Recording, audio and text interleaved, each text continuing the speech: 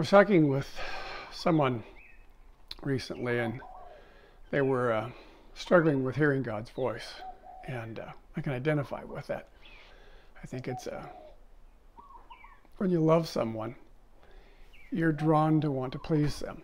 You're drawn to want to connect, to be engaged, to have this reciprocal relationship where you know what you're doing is pleasing to them. When one of the people came to Jesus, he asked a great question.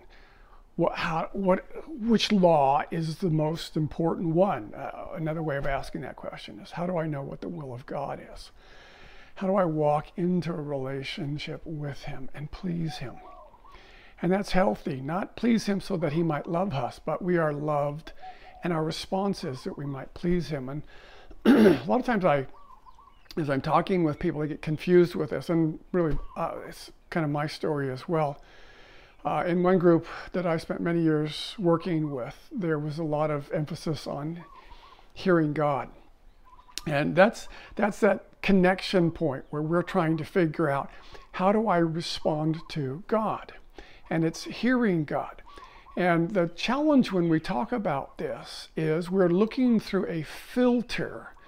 And that filter is what often gets us into trouble, not just with this question, but anytime we're reading the Bible, we're looking through a filter out of which we're interpreting the Bible. And this question of, how do I please God? How do I respond to his love for me? Is a really important fundamental question.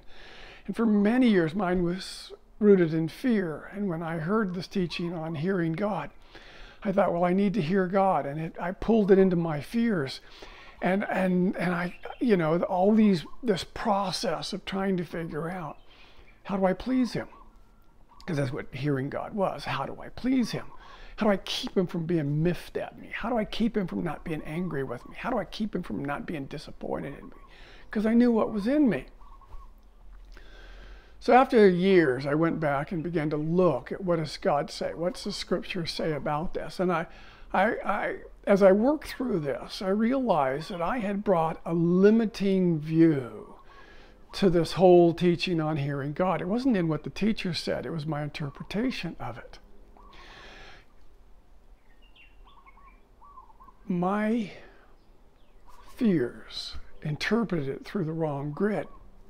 And when we talk about hearing God, what we've got to do is stand back and look at the modalities, the ways we gain interaction with people. And there's basically three ways education will teach you: auditory, visual, and kinesthetic. Those three ways, information access points, connection points. We hear something, we're connected through the auditory. We see something, we're connected to it through the visual. We experience something, we're connected to it through the kinesthetic. And as I began to look through the Word of God, I began to realize that God doesn't limit his ability to engage us with one access point. That's a long way of saying God doesn't limit himself to speaking to us through auditory means. Now, this is important, particularly if you're not an auditory person, because if you're an auditory person, all your language is, well, what did you hear? It's all woven through the language of the ears. What if you're a visual person? And you would say, well, this is what I saw, but what you saw isn't what you heard. And when you glorify one access point, which can quickly happen, what you do is you limit then your capacity to interact with God in a more holistic way. So what I had done, because I didn't hear God. It's not the way I was wired. And I always felt a bit guilty, a bit, can I even use the word shameful, a bit like I'm going to disappoint him. And so this modality that I had, this ability to hear, just wasn't the way I was wired. And as I began to study the Bible, you begin to see, so for instance, at least 5 times it says in the Gospels, usually in Matthew, it says, and Jesus was moved with compassion. And what you realize is that the compassion that Jesus had is what was moving him. Now notice it doesn't say when Jesus had compassion, he went back and got the word of the Lord. See, now that's really confusing. The word of the Lord is an auditory language. It's highlighting hearing God. But what we need to also say is we need to go back and get the heart of God. We need to go back and get the experience, the wholeness of God. Each of those different dynamics. And what God wants for us is to be free in our relationship. He wants us to be able to, if we're auditory, hear God. He wants us, if we're visual, to be able to see God. And he wants us, if we're kinesthetic, which is we learn through experiencing him, to feel him. And this, our goal, remember, isn't to hear God. That's just kind of one-dimensional. Our goal isn't to either to visually see God or to experience God. That's two-dimensional. Our goal is to abide with God.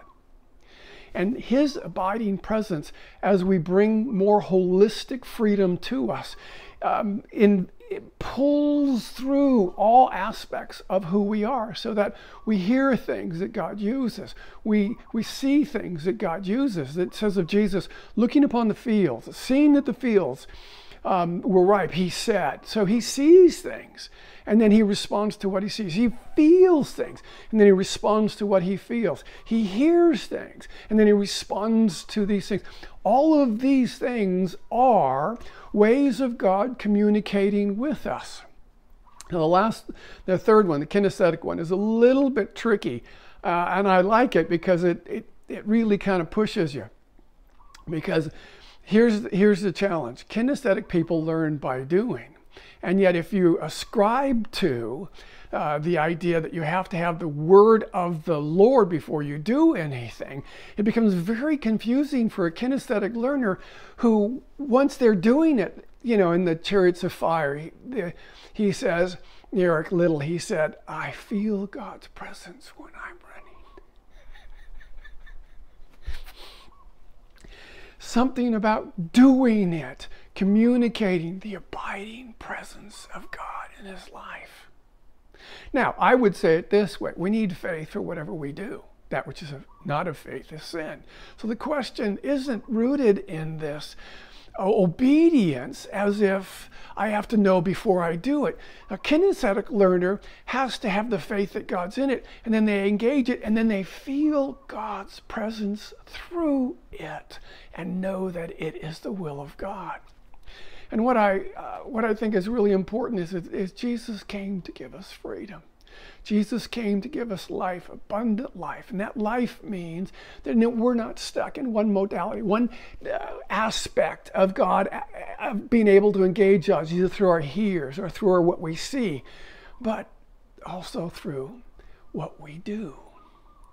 And it says, ask, seek, and knock. And what I find fascinating, ask and you shall receive, seek and you shall find, knock and the door shall be open with you. Ask, auditory, seek, visual, knock, kinesthetic.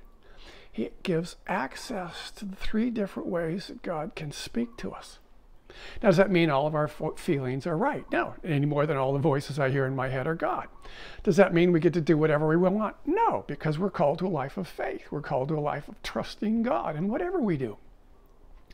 But what I'm reminded of today, just felt stirred to put this on, is that God wants us to be free. His goal is not to get us to do something. His goal is to get us to be something in the abiding presence of God, so that as we express him in our life, he shows up.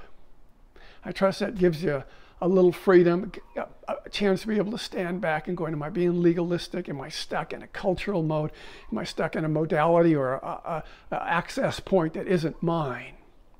And God, how do I grow this and develop this so that my relationship with you, which is always unique, because God works with us as we are, this relationship I have with you, I want to be able to trust you, that when I'm leaning into a feeling and put faith in that process, you moving through that feeling. When I'm leaning into a visual, that I put faith that you're using this to stir me. When I put faith in what I hear, or I might just put faith that there's something going on here and I don't even have the words for it, but I sense in my spirit, whatever language that is.